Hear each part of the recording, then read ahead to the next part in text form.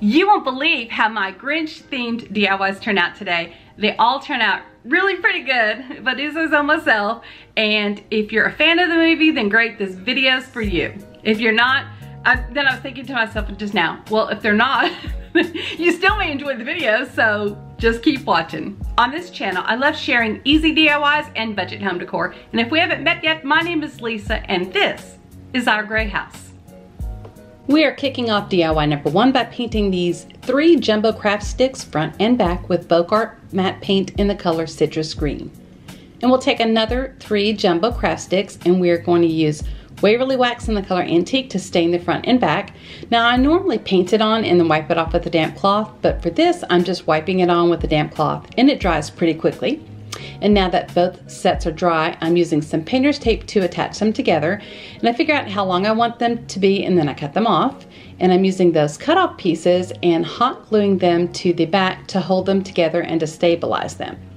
And for the Grinch's face, I penciled in first and then I used a black paint pen to go over it. Now my paint pen seemed drier, so I've kind of messed with them, but it comes out fine. And I used a yellow paint pen to fill in the eyes. And for Max's face, and if you didn't know, that is the name of the Grinch's dog, I basically do the same thing. I use a black paint pen to paint on the face. And after the yellow paint is dry, I take a black paint pen and make the eyes. And for Max's eyes, I use a white paint pen to make those little dots. And I didn't show this part, but I cut out the Grinch's hat out of cardboard, just a general shape, similar to the one that you're going to see later on in this video. And I'm painting it with Waverly chalk paint in the color Crimson. And for Max's antler, I also cut it out of cardboard and I'm painting it with Folk Art matte paint in the color Starlight Gold.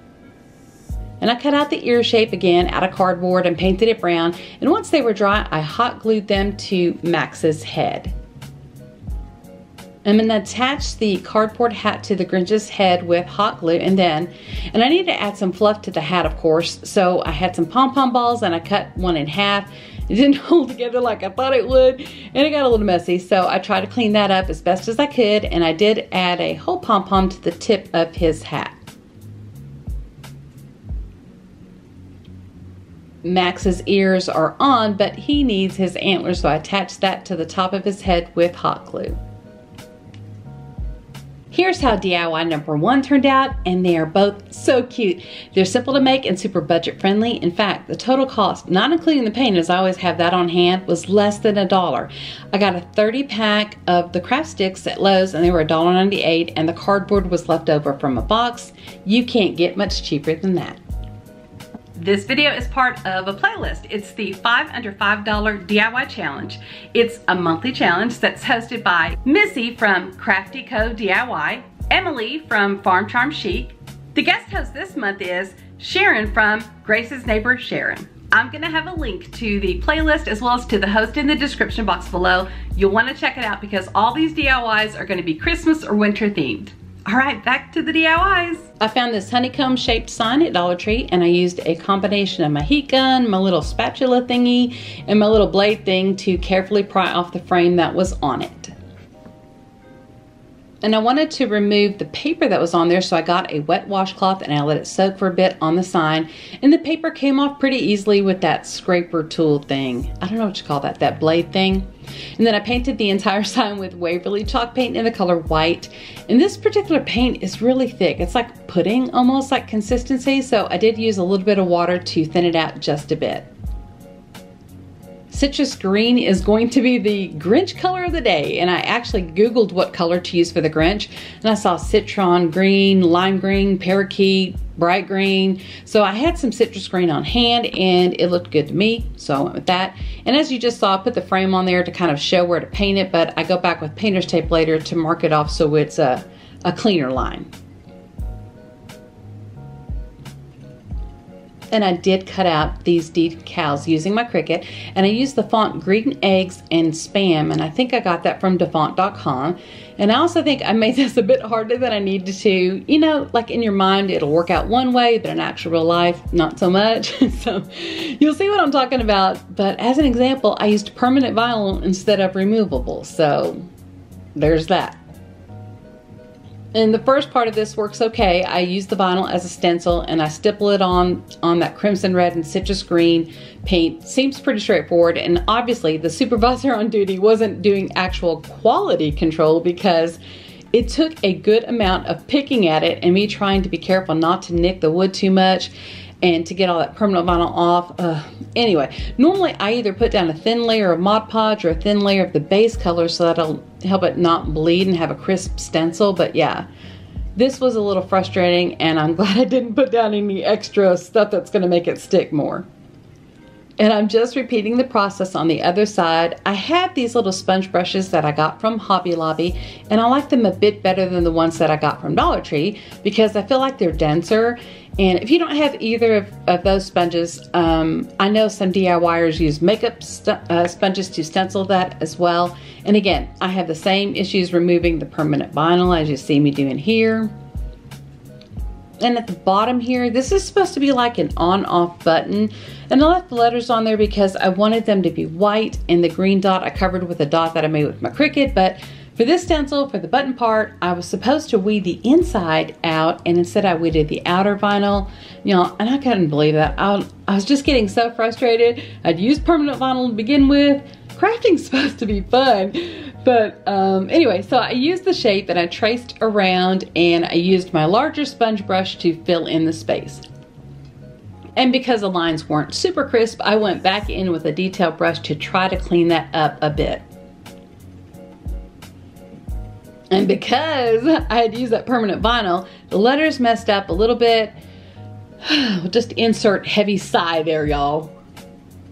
I painted the outer frame with folk art chalk paint in the color Rich Black. And I don't show this on camera, but I actually go back and paint all the way around the outer rim of the sign with the Rich Black as well. And I wanted to show y'all, I don't always use my Cricut for my projects, and if you don't have one, don't let that stop you from creating. I just took a pencil and I rubbed it all over the back of this Grinch face that I printed out, and I'm gonna use that to trace on the face. And you could also use graphite paper, you could use carbon paper, you have options, y'all. And so I place that face where I want, and I use my pencil to trace it, and then I go back with a black paint pen and go over those lines. It's very easy to do, but if you have a steady hand, you could actually like use a detail brush or something. Now my paint pens are a bit on the drier side, like I've already said, so I feel like I have to work with them a bit more, but they, you know, they do the job. And I use that yellow paint pen to fill in the eyes. And I try to fix that on-off button with a white and a black paint pen. And I just use that pick as a guide so I know where to place the eyes. And then I hot glue the frame back on. I really love how this turned out. Despite the challenges, or maybe because of the challenges, I just love it. I think it all goes so well together. Now this only cost me $1.25 to make, and that was for the sign. The rest of the stuff, the paint pens, I already had that on hand. And I'm just kind of showing you up close. It's not perfect, y'all. It's not perfect, but you know what in life really is perfect? So I think it turned out super cute. DIY number 3 is going to be a garland. I'm taking this little tag that I got from Hobby Lobby and painting it with the citrus green. This came in a set, but they also have like a similar shaped ones at Dollar Tree. The strand of beads actually came from Dollar Tree, and I haven't seen this particular type in a while, but right now Hobby Lobby has a large strand of beads in their fall section for 66% off. Y'all, that's a really good deal. So to paint these, I use a bamboo skewer that I got from Dollar Tree, and I use a bit of painter's tape so that they don't slide off. And for this project, I'm putting on 12 beads. I'm painting them with citrus green and putting them on the skewer. At least for me, this allows me to kind of like get all the way around the beads pretty easily. And I use a smaller paintbrush, and I start on the end that is not taped off. I paint the tops of those, each bead first, and then I flip the skewer over and I paint the other side. And I set them in a pot that holds my paintbrushes to dry. And I take 8 more beads and I repeat the process, painting them with Waverly chalk paint in the color white. And finally, I paint 4 beads with Waverly chalk paint in the color crimson, and again, doing the same process that I did the other 2 times. Everything has had a chance to dry, so I'm stringing up the beads onto some twine. I give myself some extra twine when I'm making a garland. I almost always put a small amount of tape on the end of the twine to make it pointy so it'll be easier to string the beads. And I patterned my beads this time 3 green, a white, hello Captain, a white, a red, and another white bead. And I repeat that 3 times. To make the tassel, I wrap the twine around my hand 20 times, 20-ish times, you know. And I push the beads to the other end so I have plenty of room to work, and I thread the twine from the beads through the top of my tassel and tie it tightly. And I cut a piece of twine off about 4 times the length of the tassel, and I tie it towards the top to make the head of the tassel. And then I wrap it around the top a couple of times and knot it again. And I cut that piece longer so it will blend in with the tassel. And then I use masking tape to make a pointy end on the twine with that the beads are on. And I'm going to thread that back through the beads. I think that this gives your tassel a much cleaner look, and then the little tail is only about 3 or 4 beads long, and on that last bead I add a dab of hot glue to hold it in place.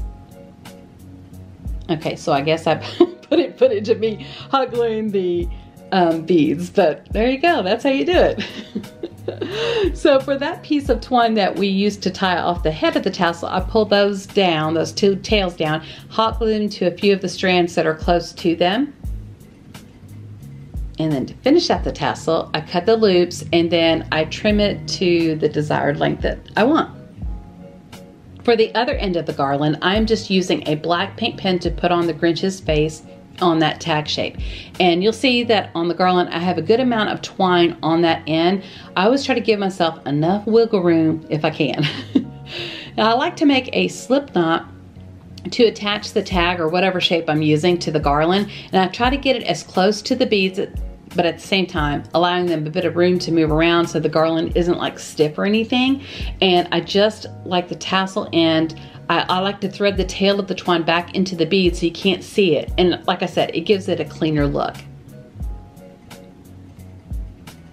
And I do just a little bit more work on the Grinch's face, and that's it. This garland turned out really well, and I think it's a really good length too. The beads were from a longer strand from Dollar Tree, so they were $1.25. The tag was from a set of 12, and I think, you know, it could cost me less than $1. And I already had all the other stuff, so yeah, I'd say for a total of $2.25, that's a pretty inexpensive project and turned out super cute. I was gonna insert like some fun music or something, but I didn't. So, but I did want to pop in and say hi, thanks for being here, and also let you know that I have a Facebook group, a crafting group called Crafty DIYs on a Budget. Crafty DIYs on a Budget. I run that with my friend Sarah from GGB DIY. The link is gonna be below. Hope you join, post a craft or 2, 3, 4, whatever you're working on. We'd love to see it. All right, back to the DIYs. I don't know why I keep pointing that way, but anyway. What can I say? I like book stacks. Although for the size tier trays that I have, these crates from Dollar Tree are just a wee bit too big, but I had it in my stash, so it'll work for this project, which is DIY number 4. And I'm taping off the crate and painting the middle section with Waverly chalk paint in the color white. And the bottom section will be that folk art paint in the color citrus green. And the top section will be Waverly chalk paint in the color crimson. And I did use my Cricut to cut out this decal. The font is Green Eggs and Spam, and I got it from defont.com, and I just attach it to the crate. Fun fact though, I actually had to redo this part because the first decal was too big for this face, and yes, I'm using that permanent vinyl that I had other issues with earlier, but I did want this part to be more permanent, so, you know, I also had to fix the C on the bottom part there. I wrap some twine around one end of the crate and hot glue it in place. And I attach a simple bow to the top with hot glue.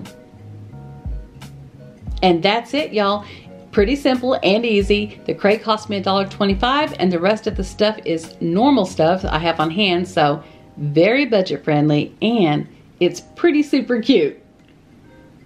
We're gonna wrap things up with this DIY, which is DIY number 5. And I'm taking this wood ghost shape that I got from Dollar Tree and painting it with the same folk art paint in the color citrus green. And here's another Dollar Tree wood shape, and I'm filling in the hole at the top of this witch's hat with spackle that I got from Dollar Tree. And the bottom part is painted with Waverly chalk paint in the color white. And I sand down that area that had spackle on it. And I tape off the white portion so it doesn't get messed up. And I paint the top with Waverly chalk paint in the color crimson. And I was trying to show y'all that I didn't sand down that spackle enough. You can still kind of see it. It's not a big deal, but it's something to watch out for if you try this project. I'm taking a white paint pen and outlining the top of the hat as well as the bottom of the ghost to give it some more detail. Those dang dry paint pens.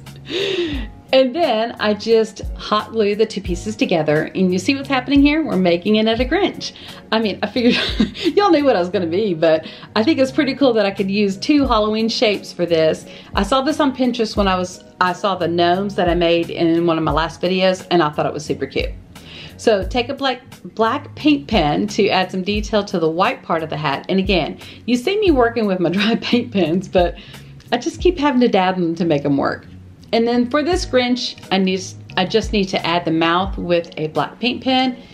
And earlier I forgot to paint the bead for the nose, so I'm just doing that now. And I'm doing it the same way as I did the other beads for the garland, beaded garland thing. And then I just add a small dab of hot glue to attach the nose. And that's it. I love how this turned out too. So fun, cute, and easy. And as far as cost, I only used one piece of each of the wood shapes, and at Dollar Tree they come in a set. So just say I bought two sets, that's $1.25 each. And the bead, I mean, I'm not even gonna count that, but let's just say $2.50 total. Not bad for a super cute DIY. I think today's DIYs turned out great, and it's hard to pick a favorite. But if you have a favorite, let me know in the comments below, and let me know if you think I should try another Christmas movie themed DIY video. I had fun with this one. I had a lot of fun with this one. Also, this just goes to show you that you don't always have to have like Cricut or some kind of fancy tools like that. You can make super cute DIYs that turn out great on a budget. So there you go. That's the lesson for today. But thank you so much for being here. I really appreciate the company while I craft and create, and I hope you had a good time too. Don't forget, like and subscribe if you haven't already. And if you want to follow me on social media like TikTok, Instagram, here on YouTube, my handle is Our Gray House, but just don't follow me in real life though, because that's creepy. Bye.